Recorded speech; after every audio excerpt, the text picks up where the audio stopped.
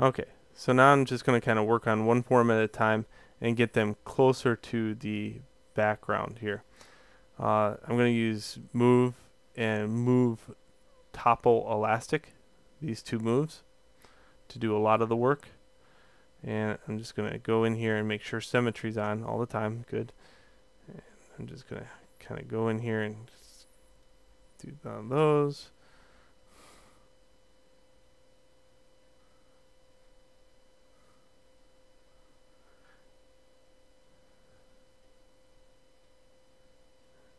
Try to get this outline as close, or silhouette as close as possible to the outline.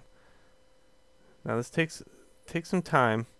You can't just force this right into place.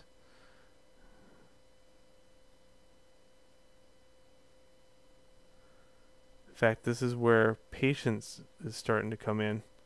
And trust me, you're going to need the patience pretty soon.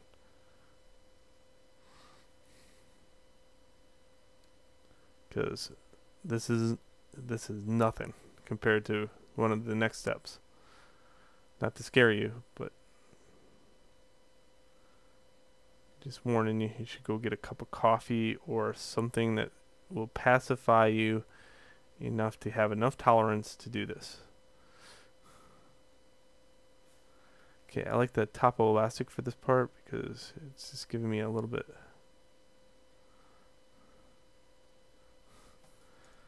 And I can make the brush a little bit bigger and move these forms way out.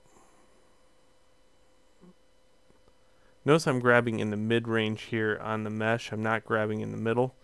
That's important in the fact that, you know, what I'm looking at as far as the silhouette goes, I'm looking at how it's shaded. And how it's shaded is telling me how deep this is going.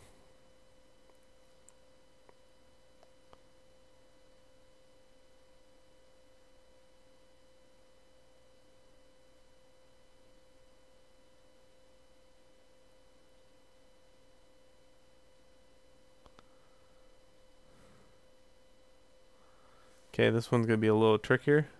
I need to move all this in and need to move it all out. And so I'm just going to constantly do one of these maneuvers.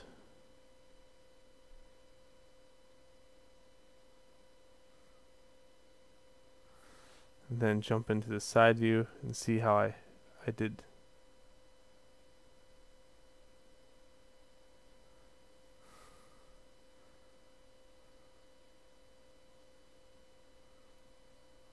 And you can see right here it's cut in quite well.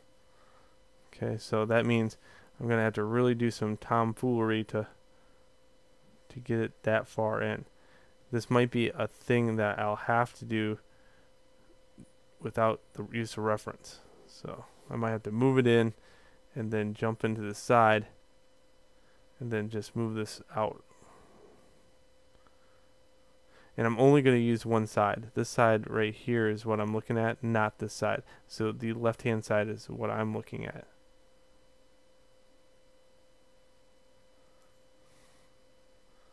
Okay, good. I would say this back part right here needs to slide in just a little bit. I am not worried about temples or any of this stuff. In fact, you know, this is just going to get all smoothed out. I am going to be worried about the jaw, but I'll do that here shortly. Or right here. Okay, so the bottom jaw needs major adjustment.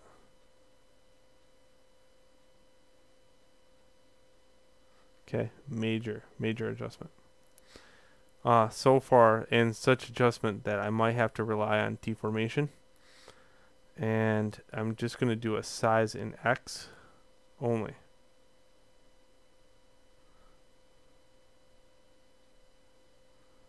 Okay, so that helps a lot.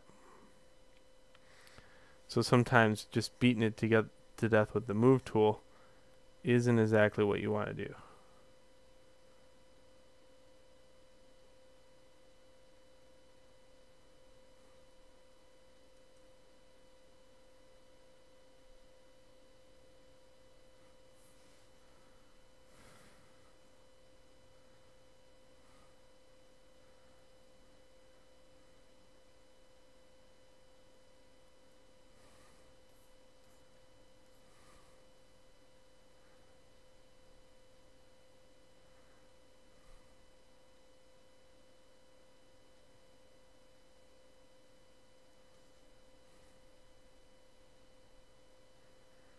So there we go.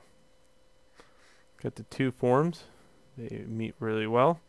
Now I'm just going to turn off that and kind of turn back on this and kind of look at what needs to be kind of fixed up a little bit. And that would be this form right here needs to be fixed up just a little bit in this area. And also, I would say its roundness needs to be fixed up quite a bit.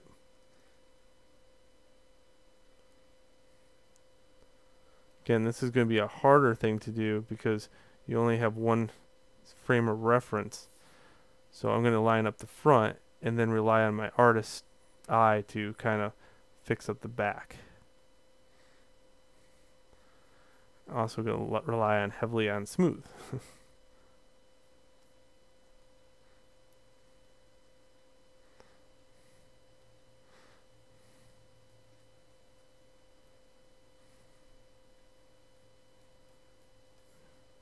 Good. Okay, this nose, different story altogether. I'm going to turn on polyframe so I can kind of see what I'm doing. I'm grabbing towards the middle of the form of the skull, as near middle as I can. And then I'm pushing back via the side. This will stick out the middle and bring in the sides. And just keep doing that over and over again until I get a good representation for that nose right here. So back and forth, back and forth. And I only need that dent. Other than that, you know, I'm going to retopologize it anyway, so.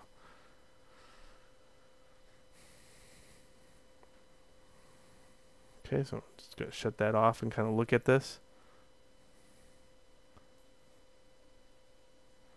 Nice.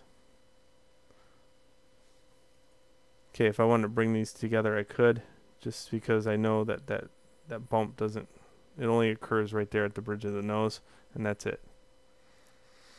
So this makes a perfect plaster cast for what we need it to do. Okay, so please move on to the next video, and this was step 7.